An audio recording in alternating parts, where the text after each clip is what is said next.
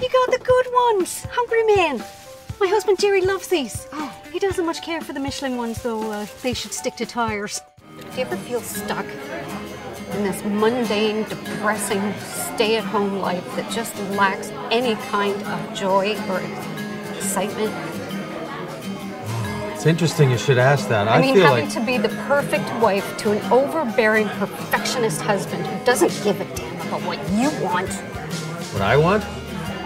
And then watching your kid grow up and suddenly realizing he's kind of a dick. Hello, are you Jason Spencer? Who wants to know? You killed Andy Jack! Whelan, be quiet! I can handle this. I'm a trained professional. Oh, I'm so sorry I snapped at you, Whelan. That's okay. Maybe she's just playing bad cop.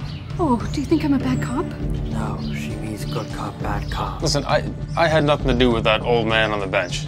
We're gonna need his address. Nancy! I got this, okay? We're gonna need his address. I don't remember. Which? What?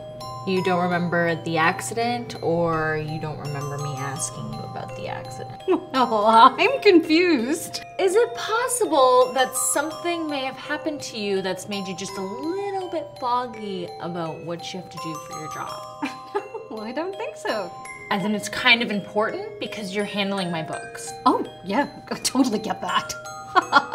I'm gonna crunch those numbers like the vertebrae on an assassin's broken neck. The fuck are you talking about? I have no idea.